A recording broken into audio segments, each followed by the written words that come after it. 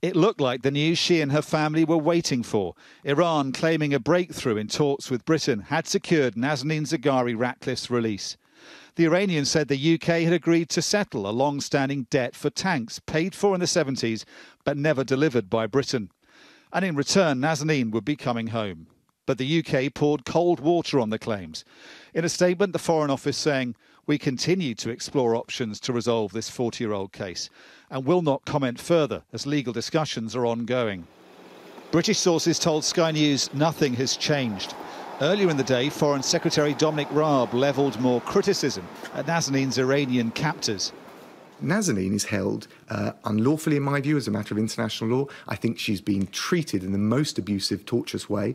I think it amounts to torture the way she's been treated. And there is a very clear, unequivocal obligation on the Iranians to release her and all of those who are being held as leverage immediately and without condition. And we call on Iran to step up and comply with its obligations.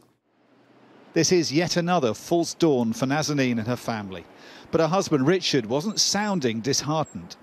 It's probably a good sign, he said, that it's being signalled, just as last week's sentence was a bad sign.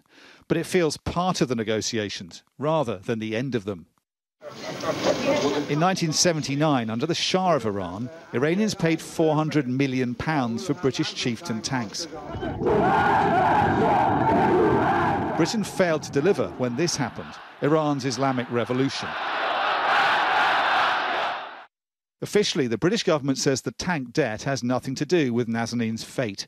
But Iran's made it clear if it's paid, she has a better chance of being released. Her MP says it's time the debt was settled.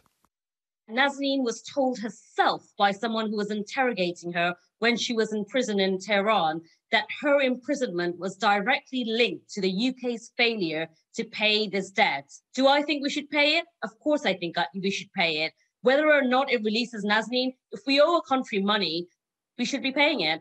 It is the latest cruel twist in Nazanin's unthinkable ordeal. She should have been on a plane heading home on March the 8th when her 5-year sentence ended. Convicted instead on fresh charges.